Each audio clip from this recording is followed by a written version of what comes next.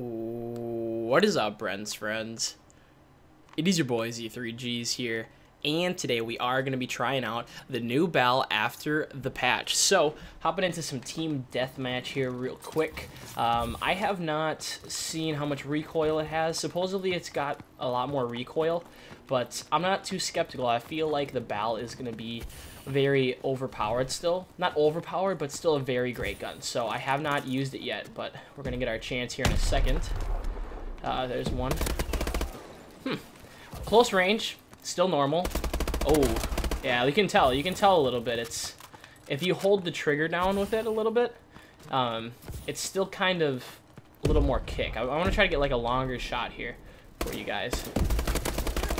It's not too bad, but you can tell there's something different a little bit with it, like the way the bullets like register like long range wise. You can tell for sure that the Bal has had a nerf, but it's still gonna be good. I can still use it fairly well.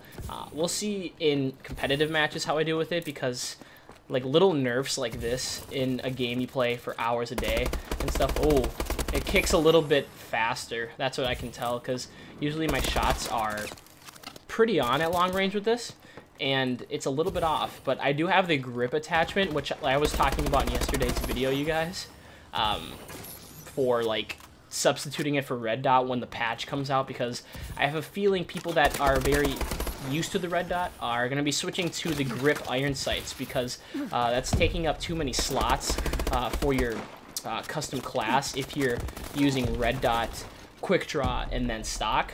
And if you want to still keep the quick draw and stock, you're going to have to swap out it with grip if your aim's not on without grip. So this is with grip, you guys.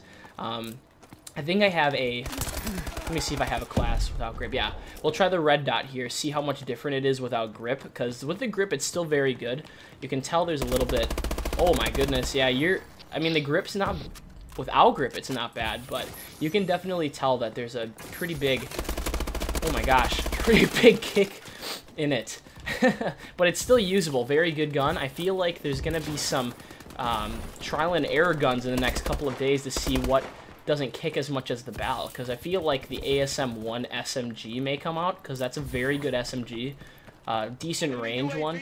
I feel like people are going to try to use that. Maybe try to pull out the AK-12 a little bit at long range, because this red dot is kind of hard to control, I'm not going to lie. It's not easy, but it's not like completely impossible to control. But it's got like a normal recoil to the gun, so long range wise, a little bit more difficult. Short range wise, it's still the same, I think, in my opinion, with the red dot or without grip.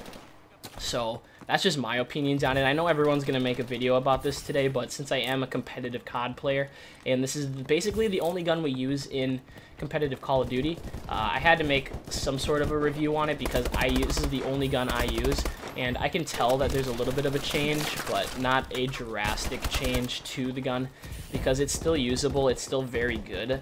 But I feel like people that are used to the red dot sight without grip, I feel are going to struggle a little bit right away, but you can still adapt with the recoil and such. But I feel like to actually hang with other people that are using the iron sights and grip, I feel like a lot more players are going to just convert over to the iron sight side of the Bal. So that's just my opinion, you guys. But I'm just kind of giving you guys a little bit of gameplay. The patch came out today, if you guys were wondering.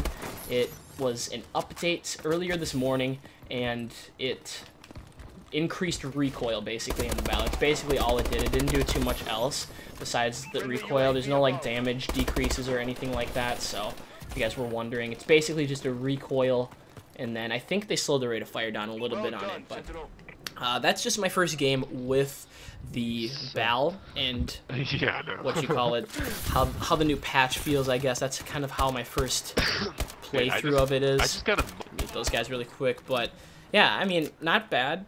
Not bad. It's definitely usable still. It's going to be a lot difficult, like I said earlier, for people that are used to the red dot without grip.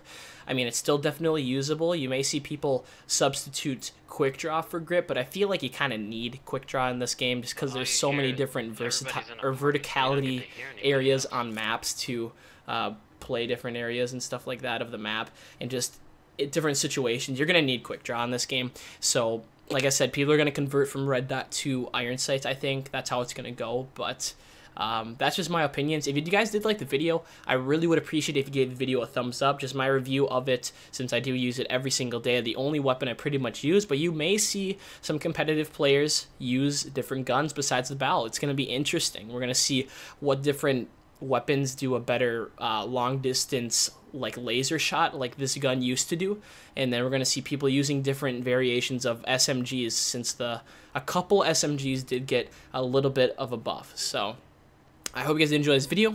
Like, comment, and subscribe if you guys are new and you would like to see videos similar to this one. But as always, guys, this has been your boy Izzy3Gs and Bren's friends. We will see you guys later.